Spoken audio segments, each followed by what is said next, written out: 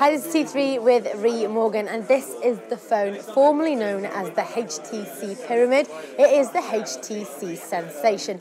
Announced moments ago at the press conference here in London, it is the latest phone to join the company's Android army.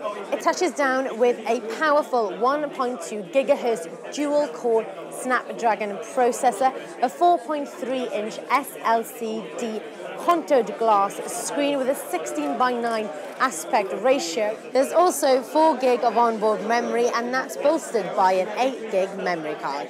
Adding to the HTC Sensation's pretty impressive spec sheet are a pair of cameras.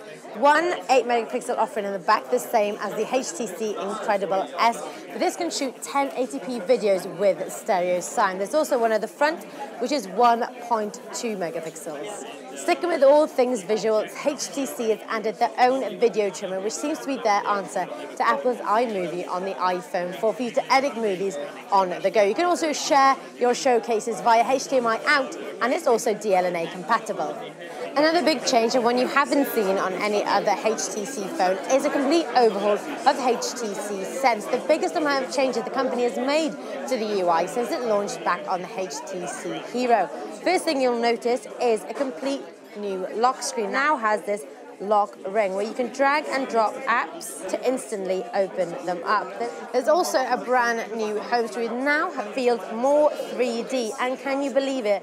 They have improved the weather app. So now you can actually feel the weather, and it comes with sound effects. And finally, we heard about this back at Mobile World Congress in Barcelona when it was announced alongside the HTC Flyer. But the HTC Sensation is going to be the first mobile phone to come with HTC Watch, their offering when it comes to movies on demand that you can rent and buy.